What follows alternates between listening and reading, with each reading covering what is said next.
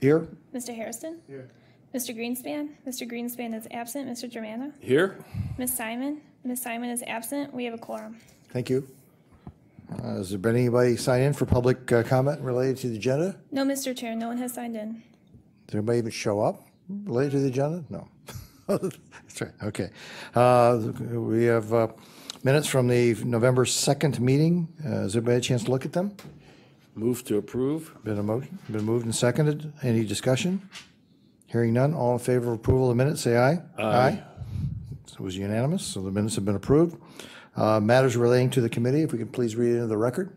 Ordinance 2015-0015, enacting section 208.03 of the Cuyahoga County Code to establish a Cuyahoga County Healthier Buckeye Council.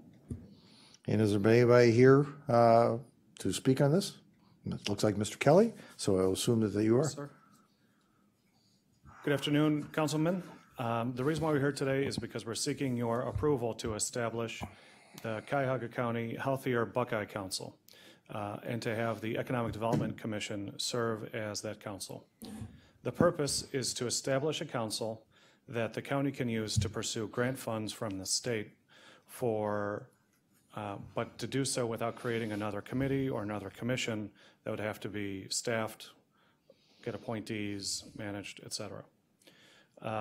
Ohio Revised Code 355.03 provides that healthier Buckeye councils, such as the one proposed, shall promote optimal health in all respects for the county.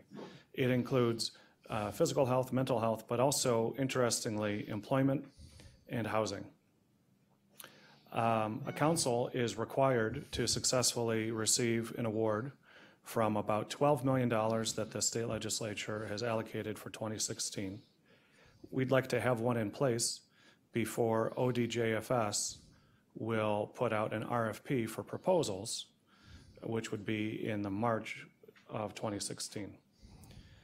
We chose the Economic Development Commission because it meets the requirements of being external to the county and being multidisciplinary, but then also we think it will provide a competitive advantage in that it represents leaders of the business community, public sector, nonprofit space, and others. Once established, the council has to develop a plan to meet their objectives, which we do through the Economic Development Plan. It must meet at least once a year, and we're scheduled quarterly. Submit an annual report. That effort would be staffed within the county and existing resources, but most importantly, apply for and receive grant funds from the state. I mentioned that ODJFS will be issuing their RFP in March, so it'll be at that point that we'll be able to respond to how we intend to pursue using the Healthier Buckeye Council to compete for and hopefully win grant funds from the state. Questions from the council members, the committee members? Okay, hearing none from the committee members, Chair will ask, what sign-in do we have or sign-up do we have that these 9 members are going to agree to be on something different than what they signed up for? Our hope is that the council will not have additional work, but instead will acknowledge the utility of the application that we propose at the end of first quarter, approve it as part of their ordinary course of business for the Economic Development Commission, and then we apply and receive the funds. Okay, I understand the process to which you intend to use the committee, but what these 9 folks were is they were signed up, 7 of which were specifically by charter, by name, by their title within the organization.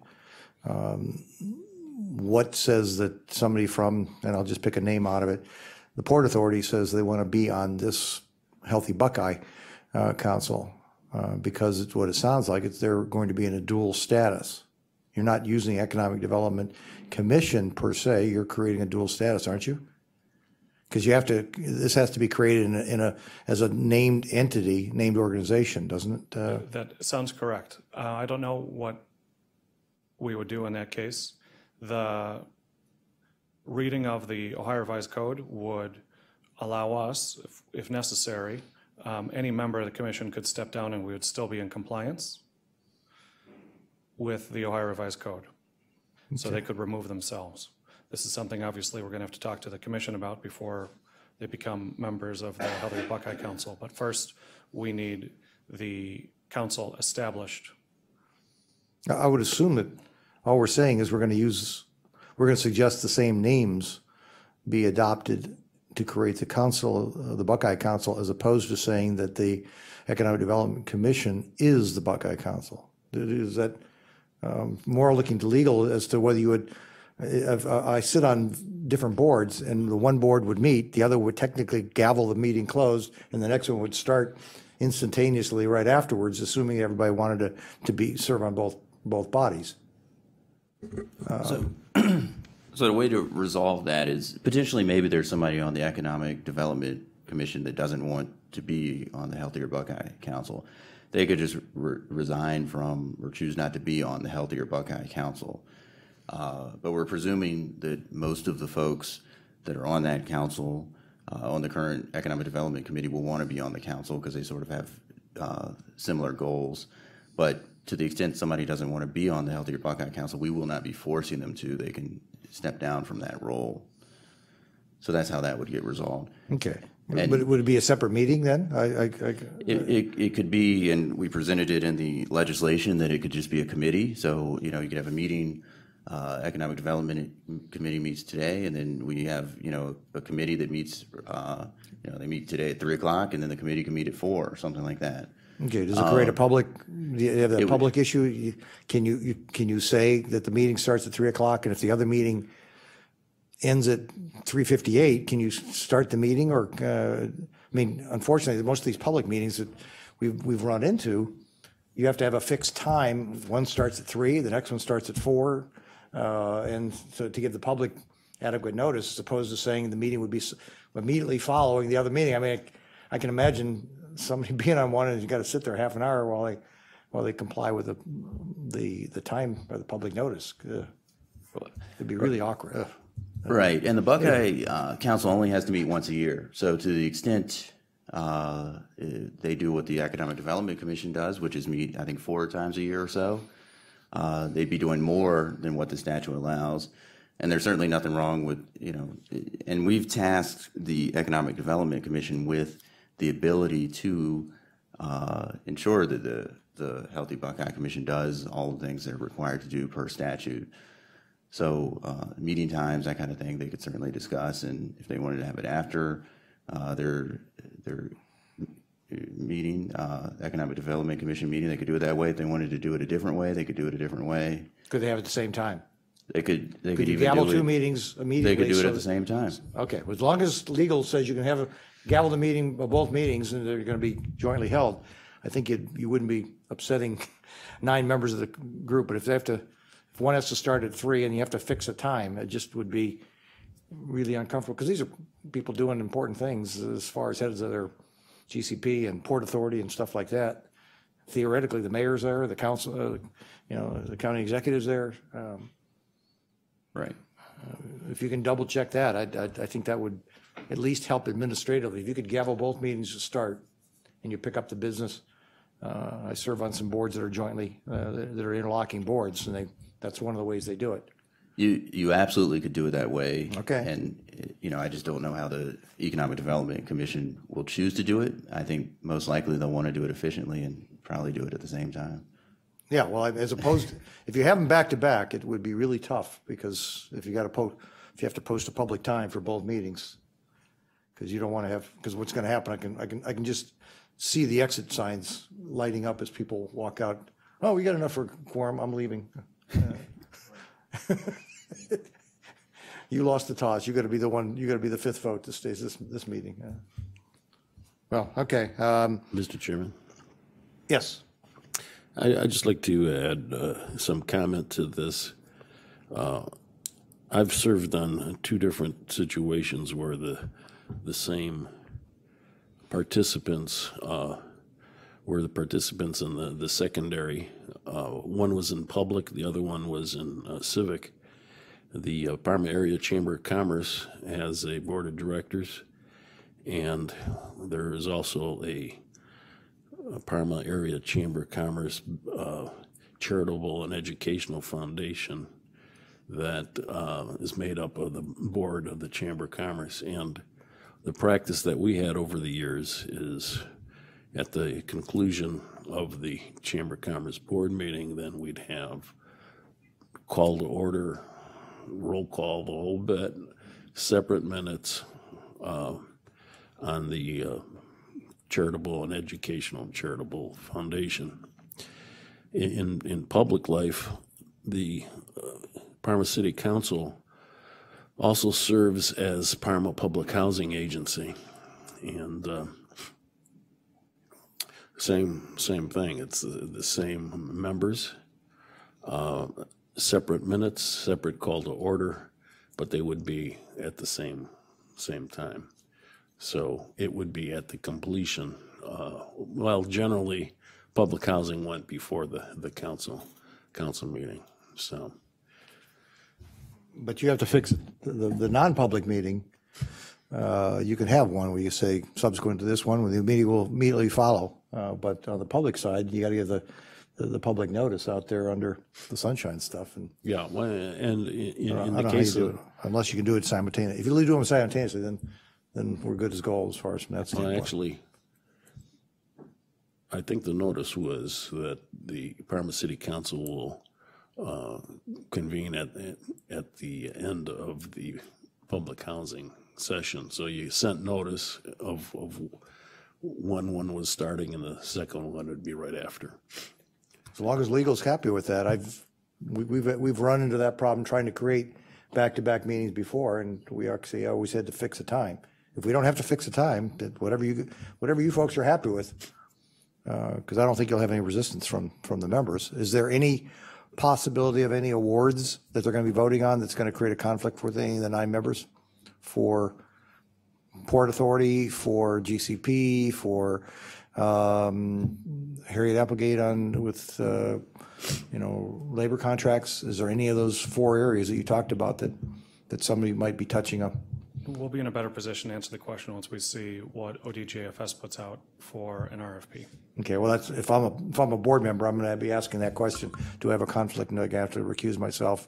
Puts me in an awkward spot. That's the only reason. That's the only thing I think somebody might ask. Any other questions or anything else? This looks like it's pretty perfunctory. How old is it? How long ago has it been established? This Healthy Buckeye? Last year, That was created by federal, state? state legislature. In their wisdom. Where's that? In their wisdom. And this is just to give money away for these 4 areas of focus? Part of the Beware of genesis was sparing gifts. helping to identify areas of overlap to try to reduce the cost of government. And so I think that was why it got passed by the legislature. So give me the background as to how this is going to reduce cost.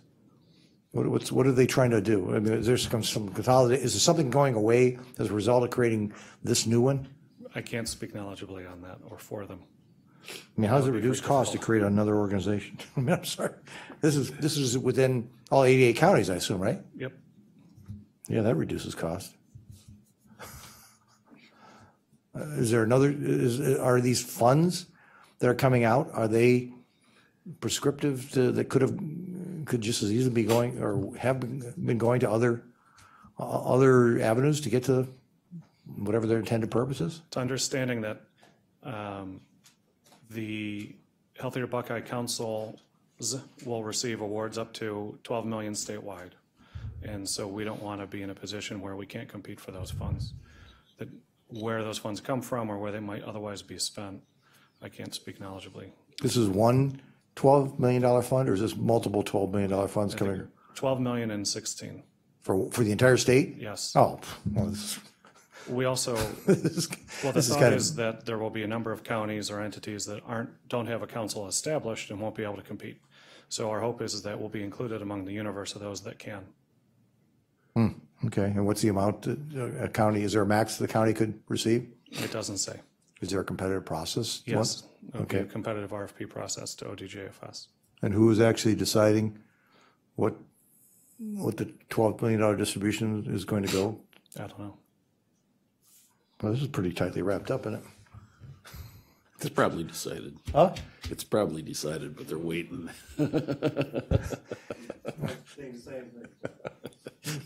I guess I'm shocked, as they say in Casablanca.